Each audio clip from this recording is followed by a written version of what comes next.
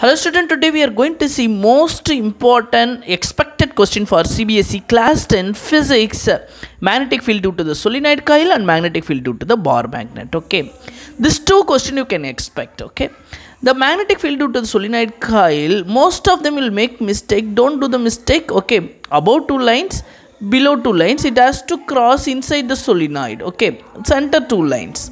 Okay, magnetic field start from north pole, end with south pole. It is outside the bar magnet. End with start from south pole, end with north pole inside the solenoid coil. Same way, bar magnet also you can expect the question. Okay, north and south will be there. Same way, two lines above, two lines below, and in between two lines like this. Okay, here will be towards, south will be towards, north will be away. Okay, magnetic field due to the solenoid coil and magnetic field due to the bar magnet. Thank you.